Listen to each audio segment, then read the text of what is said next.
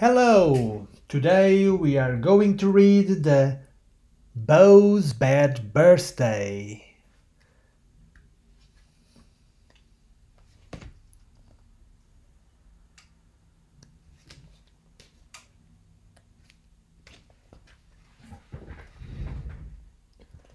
It was Bo's birthday. It was going to be the best one ever. Or so he hoped. He invited his friends round. They would all bring him wonderful presents, or wouldn't they? É o aniversário da Cobra Bo. Ela convidou os amigos todos para trazerem prendas. O orangotango apareceu com um enorme embrulho, uma caixa enorme. Orangotangos was enormous. Please don't let it be what think it is, thought Boa. O que é que será que está aqui dentro? Não me digam que é um piano. Oh, Boa couldn't play it. He had no fingers. It's the thought that counts, said his mother. A Boa ficou muito triste porque ela não conseguia tocar piano, porque ela não tem dedos.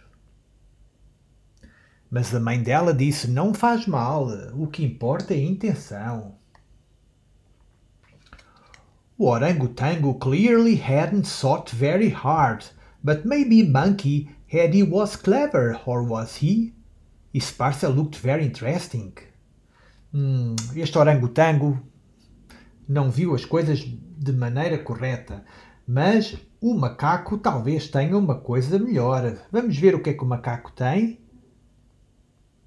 O macaco tem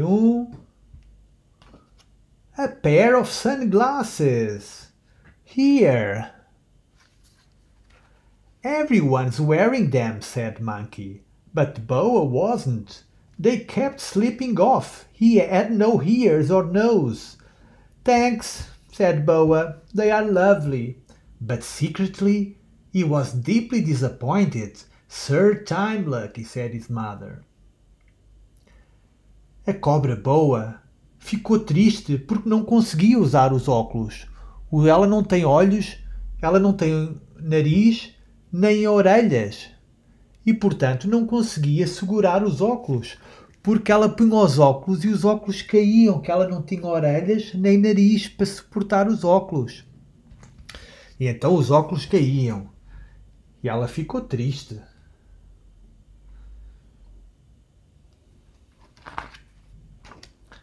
Jaguar arrived with a neat package. I hope you like them, he said.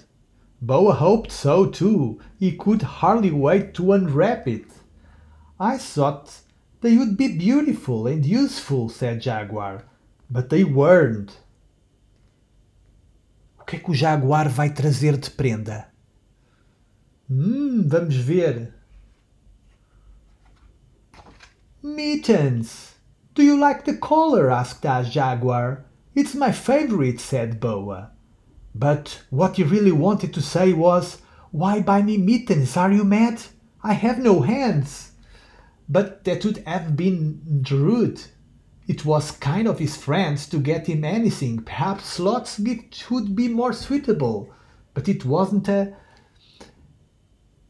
cobra não tem mãos. Como é que ela vai usar as luvas? Oh não, vamos ver o que é que a preguiça vai trazer. Airbrush. A preguiça deu uma airbrush. It's very good one, insisted Slot. But it was no good for Boa. He had no hair. Open my parcel, said Hunt Eater. You will have great fun with it. Agora o Papa Formigas parece que também vai ter que dar uma prenda. Que está aqui. Que prenda é que é esta?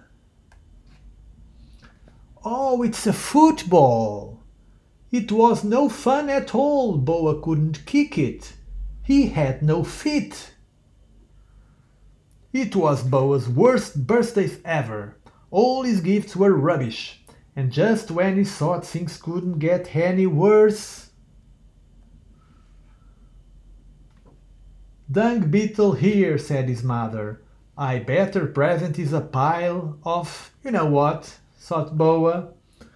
Oh, this little beetle is giving this big ball to Boa. What's inside the ball? Let's see. And he was right, but he was also wrong, because in the dung ball there was a seed. And when it rained, it sprouted, and it grew and grew and grew. Quando começou a chover, começou a crescer uma pequena árvore. A beautiful tree. It was the perfect present for a boa. It was the right size, the right shape, and it sweetened Boa down to the ground. It was just what he had always wanted. So, if you ever get a present that stinks, say thank you, because it might turn out to be the best present ever. Yay!